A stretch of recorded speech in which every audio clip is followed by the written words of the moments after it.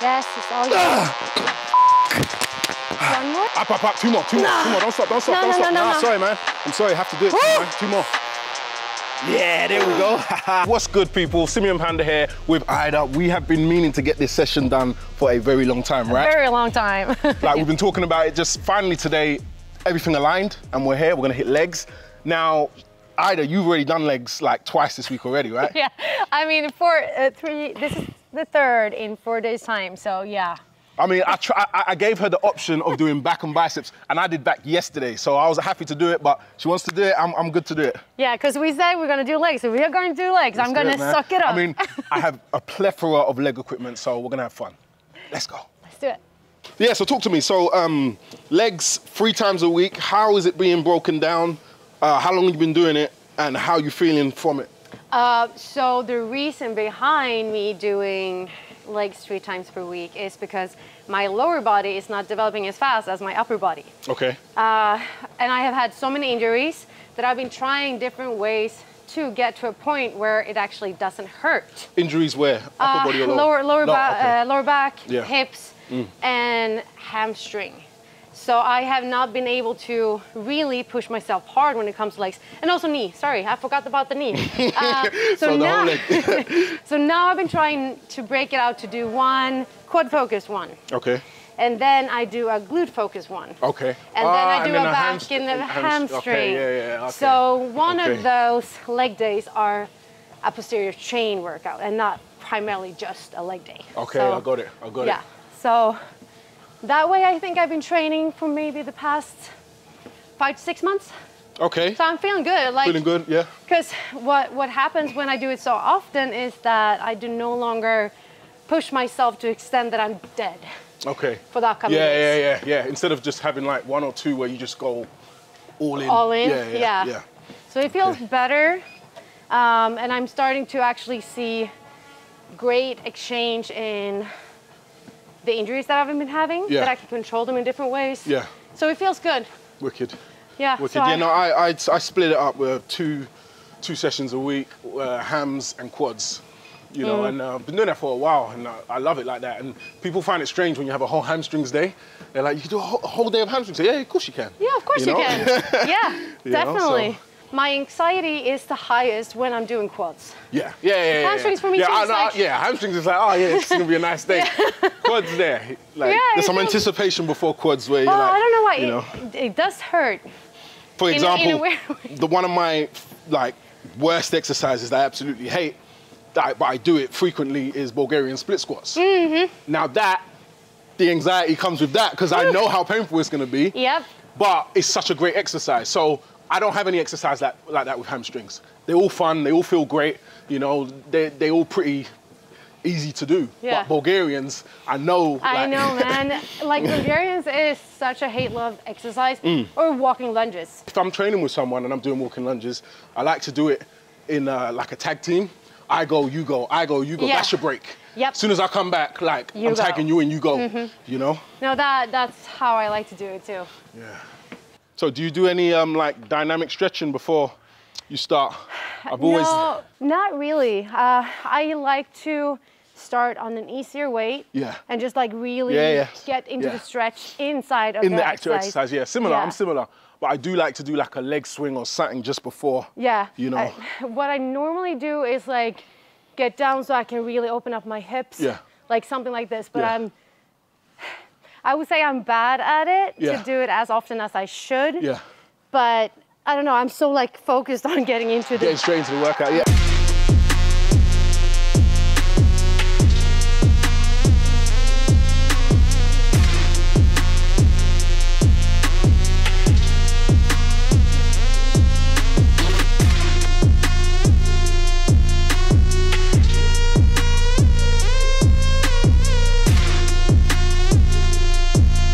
So how many years have you been training now? 24. 24? Is it 24? Yeah, no, 23. 23 years. 23, yeah. I'm right behind you, man. This is my 20th year. 20th year? Yeah. Jeez! Let's go. Let's go. Let's go, man. Damn. Yeah.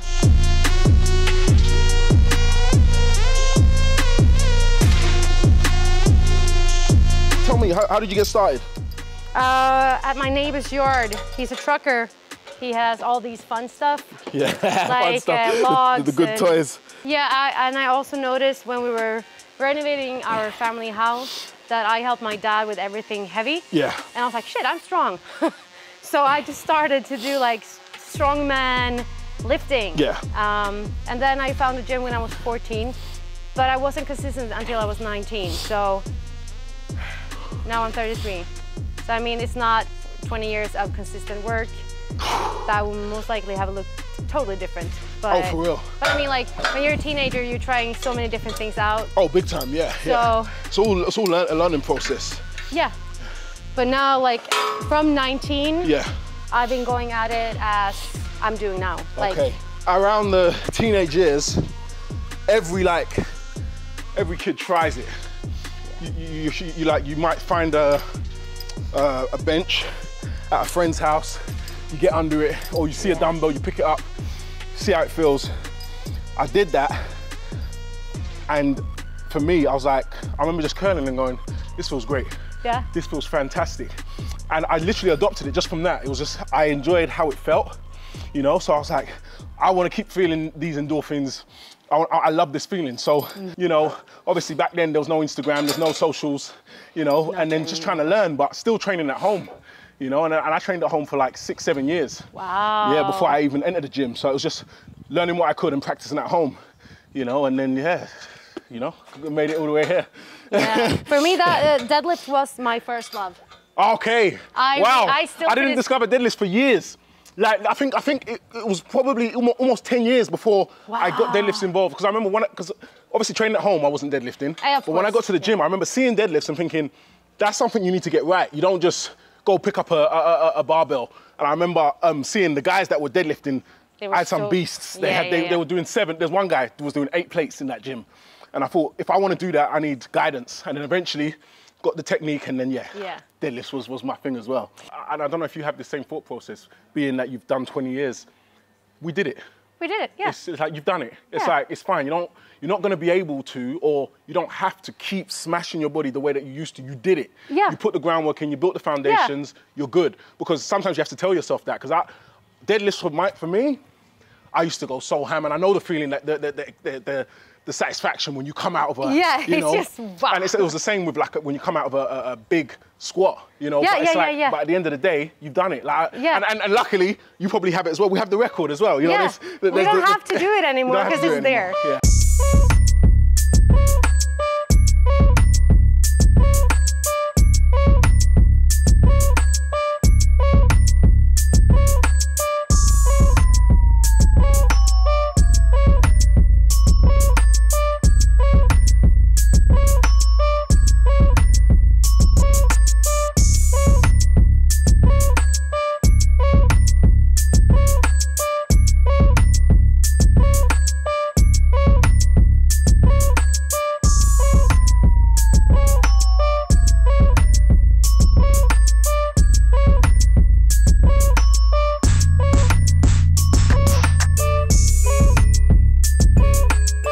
I'll tell you this, you might find this funny. I didn't realize that Instagram was a network that you post to. I thought it was an app that edited pictures. So I remember editing like a picture of like food on my office when I was doing my 9 to 5 that I posted, changed the color or something. And I didn't know anyone was seeing that. I just thought, this is just an app to change. And I think someone commented and I'm like, why are people commenting on my, on my thing? And then I realized, but no, I used to use Instagram just to post, like when I was doing my 9 to 5, just me in the office, or some food that I had, you know, just silly things like that. And then the social media side of it, in terms of like posting about my training, started when did I start? I think I'd been a PT for like 4 years. I'd left that, and then I created like blog posts on training.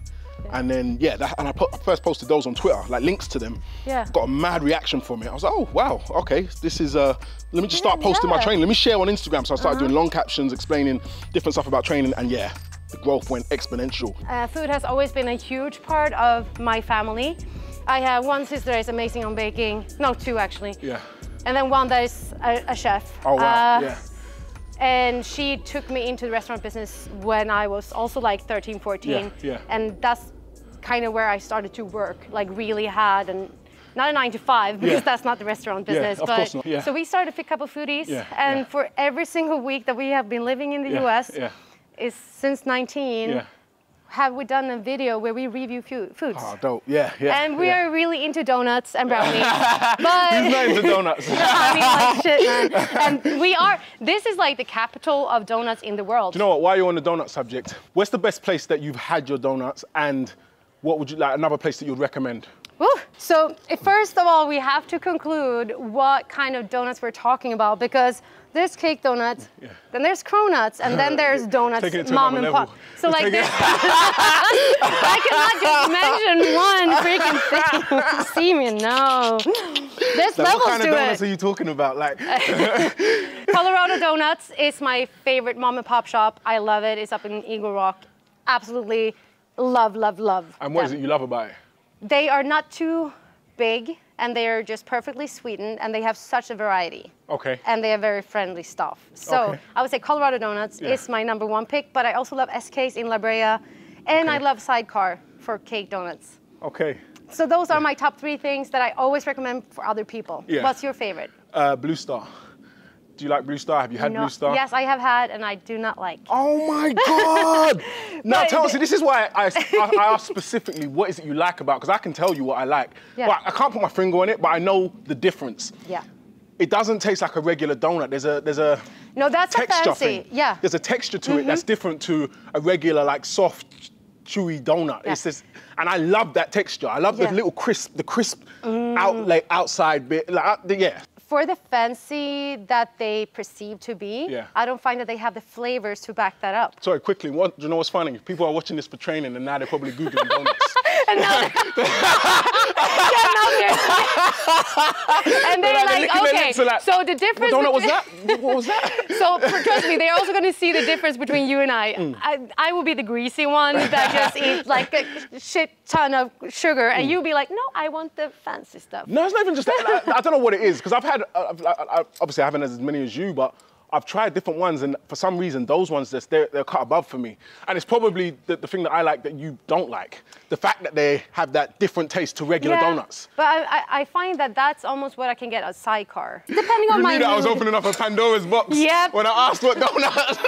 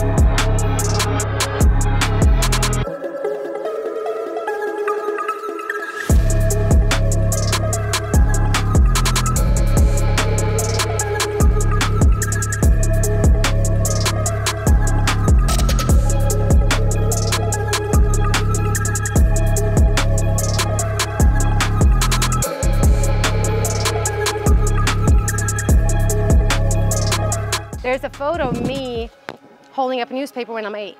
Okay, and I think that's where it really sparked something in me, because we had a strongman in Sweden that was really known, Magnus Samuelsson. Yes. Of course. So I was 8 years old, and he was in the newspaper. I'm like, so I think that was the guy. Did you get to meet him at any point?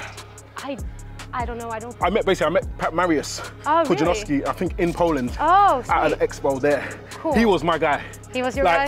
Forget, like, I don't mean my guy in strongman. No, I mean, like, in general. In general.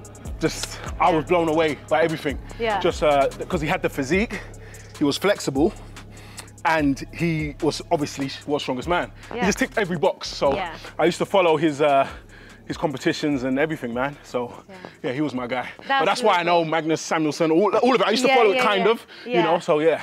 Ashley Horner, and I have had the possibility to sit down with dinner with her, which is really freaking cool. That's awesome, And like just these very strong, empowered women, that's just like literally badasses.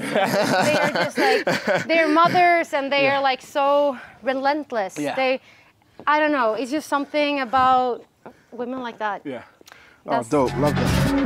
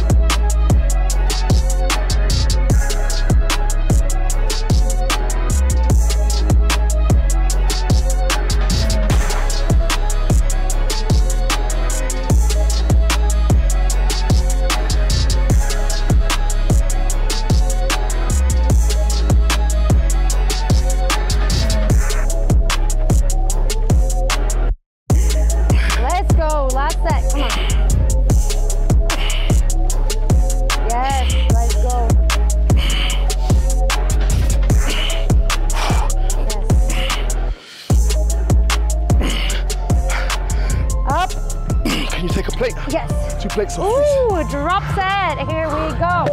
3, 2, 1. Oh, single. Nasty. Let's go. Come on. Yep.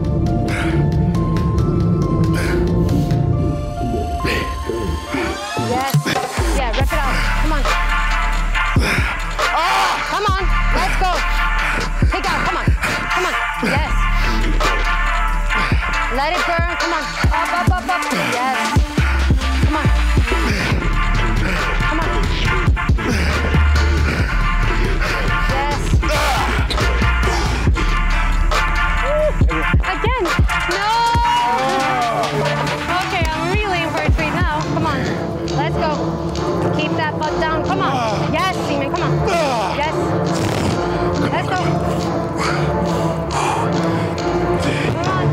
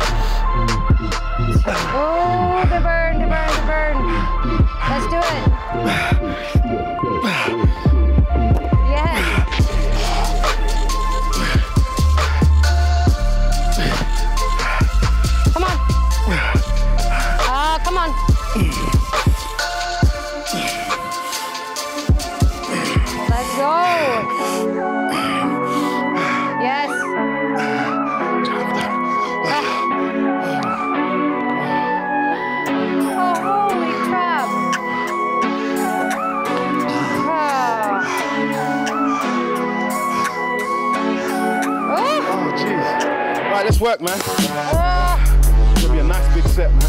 Failure, don't count the reps. Just when you die, you die.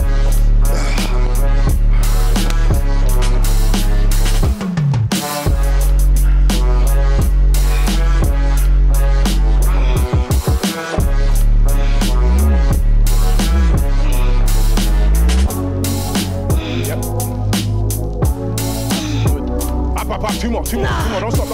No. Sorry, man. Sorry, have to do it, man. 2 more. Yeah, there we go. Breathe. There you go. Single. Single now? Yeah, single. Oh, holy crap. Mamma mia. No. You ready? Yeah. Let's go. No. Single. You only need 3 or 4? Nope. Work. That was my weaker leg. Let's go.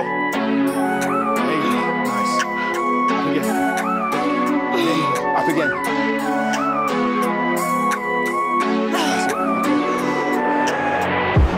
Yeah. See? Same with me. Let's go. Nice. We're gonna do this a little different. Good. Again. Let me know when you're done. You done? Yeah. All right.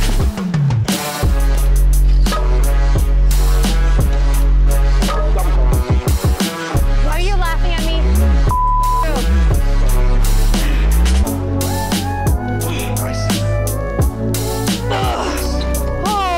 Stay there. Single. Yep. Nice. Yep. Good. Inside. Yep.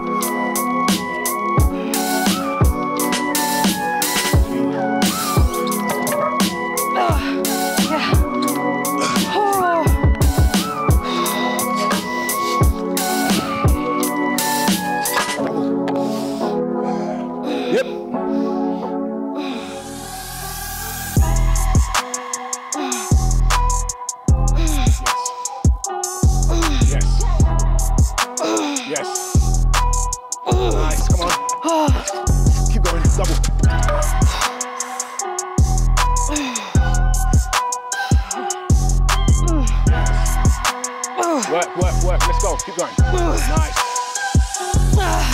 Don't stop there, please. Don't stop. Let's go. We need at least like 8. Good. There you go. Yes, work.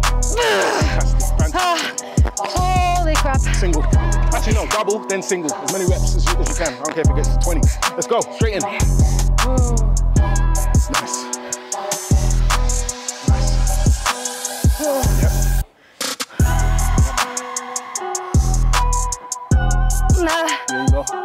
There you go. Singles. Oh, okay. Singles. Get it up. There you go. No. Okay. I'm gonna do every other. There you go. Ah, yes. You gotta find your tricks. I'm not gonna skip out. Nice. Fantastic set. There you go. This is what I wanted to see. Nice.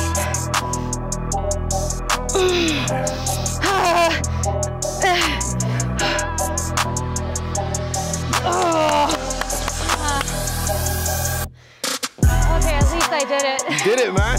You did it. Not quite as well, but I did it. Nah, you did it perfect, man. That was dope.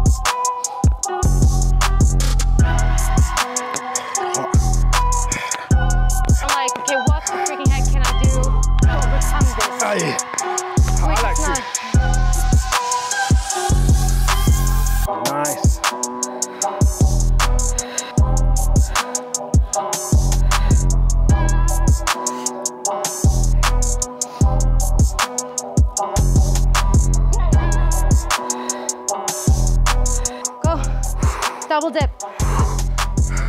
Yes.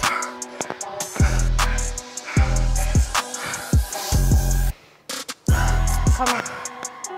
You gave me a horrible drop set. This is how you pay.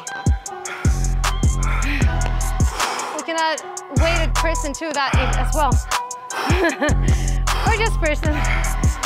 Let's go, Simeon, come on.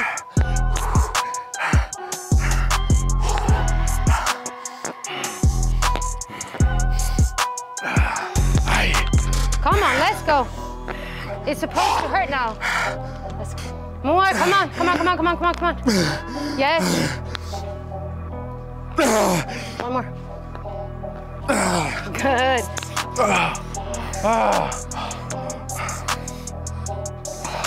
Oh, my heart, yeah.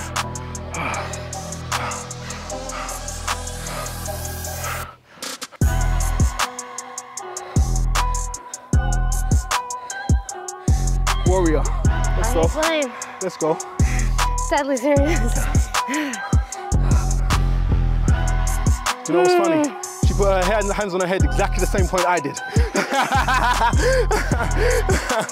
Always trying to keep up. That's when it hurt. That's when it hurt. But this actually made it worse, man. Yeah. Oh, soldier. One more, one more. Now I gotta get to the white. All right, let's go. Oh, City. Ooh. Absolutely fantastic.